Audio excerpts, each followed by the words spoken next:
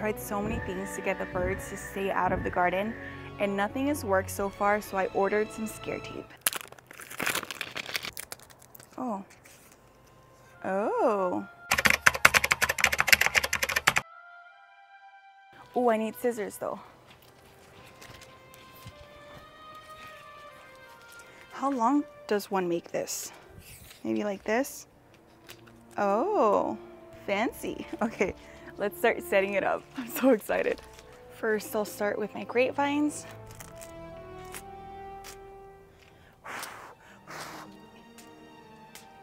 Okay, that should do the trick. You know what it kind of reminds me of? That material that they would sell on those sticks at the dollar store. I used to wave it around and pretend I was a gymnast at the Olympics. Doing my little thing. Doesn't it seem like it could totally do that? Anyways, back to work. Maybe one right here.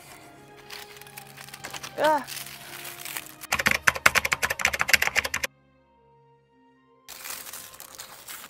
The birds had started making a mess of the garden beds. I mean, I would find straw mulch everywhere.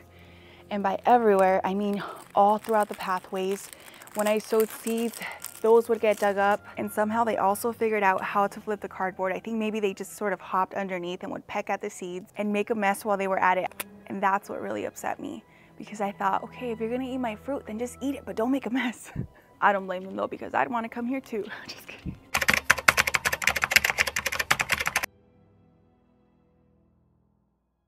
Am I putting too much of this? I kind of feel like maybe.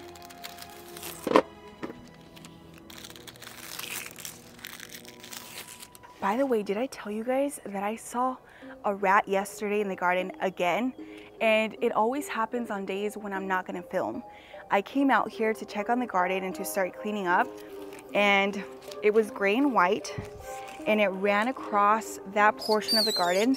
If there's one thing that upsets me more than birds, it's rats in the garden. And I need to show you right now what they did, because obviously they've done things like eat a lot of my fruit, a lot of my berries went missing. I actually had 2 more strawberries that were ripening and they're gone now. There was bite marks on them, and then yesterday the rest of the strawberries disappeared. So I need to figure out how to get rid of them, because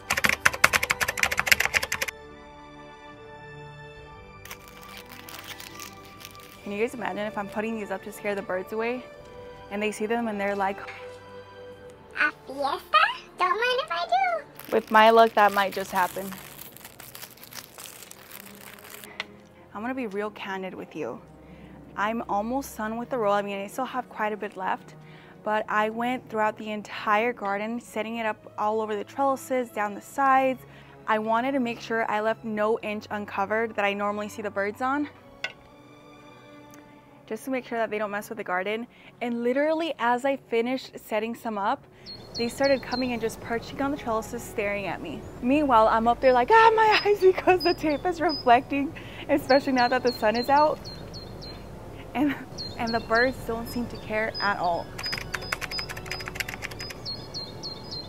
Also, let's get back to my rat dilemma.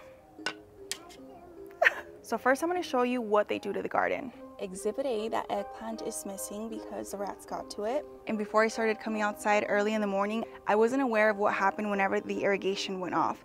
Everything's set up on drip, it's on a schedule, and after setting it up, none of my plants have died so far. But a few days ago, I was out here, the drip was on, and normally it's really quiet. You hear a little bit of sputtering when it first turns on and the water starts flowing, but aside from that, it's silent the rest of the time until it turns off. As I was building the structure, I started hearing water gushing out. And at first I didn't pay a lot of attention to it because I thought, okay, it's no big deal, things are getting watered. And then I stopped and I thought, well, wait, there shouldn't be any noise right now because the water should be just quietly trickling out.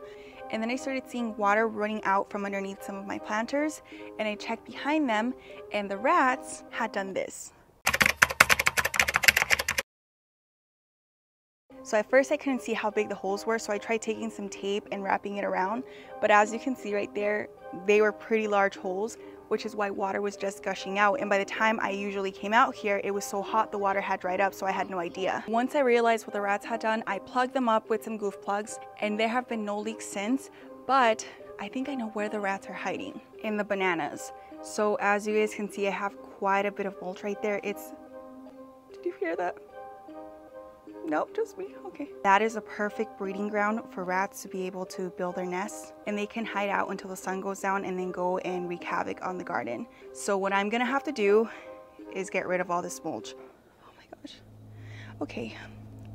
Whew. I'm starting to sweat a little bit more. It's not getting that much hotter right now, but just the thought of rodents,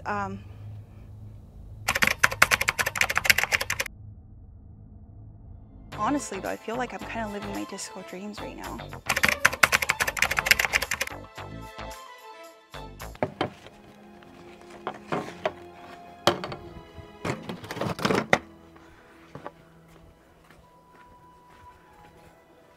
So I have this leftover 1x2 that I'm going to use to trellis up this tomato. I had made a teepee trellis, which worked fine at first, but every time I buy them, they've been coming out thinner and thinner, and I don't think it's strong enough to support the weight of the tomato, which has started sort of flopping over. So I'm gonna use this stake, drive it into the ground, and to support my tomatoes this way. So let's do it. And then I'm going to push it into the ground. So I actually cut the bottom of it into a V to make it easier to insert into the soil. And I'm going to use my hammer to try and drive it in as much as possible. Oh, this is going to take me forever.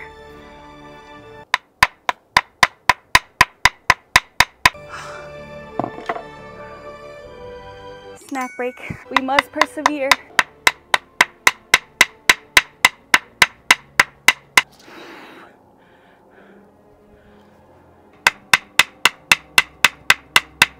So next what I'm gonna do is take some jute twine. I'm gonna start tying this tomato up. Oh, I need scissors.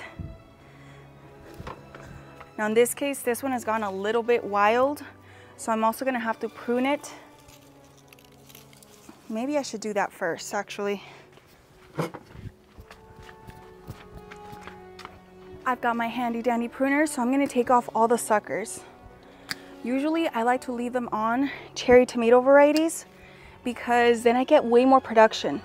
But in this case, because this plant is just going crazy, I really need to get it under control. So you know what?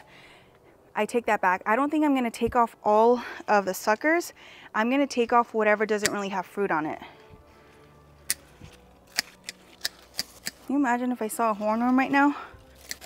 All right, I think that is looking a lot better already.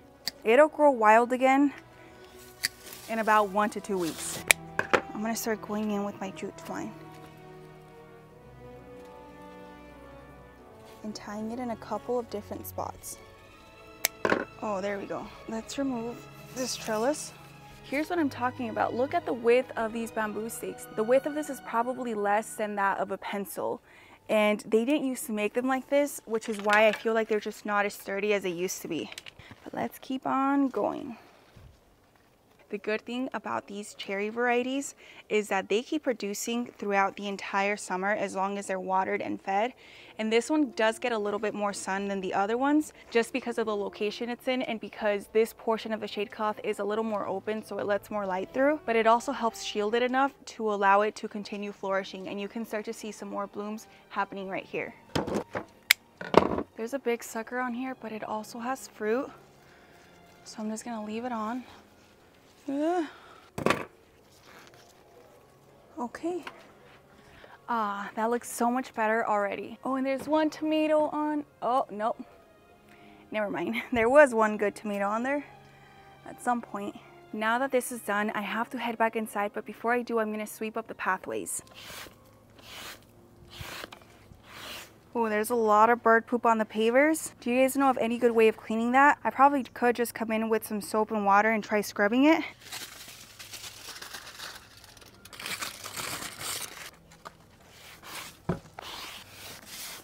One of the main reasons I like sweeping the pathways is not only because it makes the garden look nicer, but also because if there's ever any hornworms, I can spot the poop right away.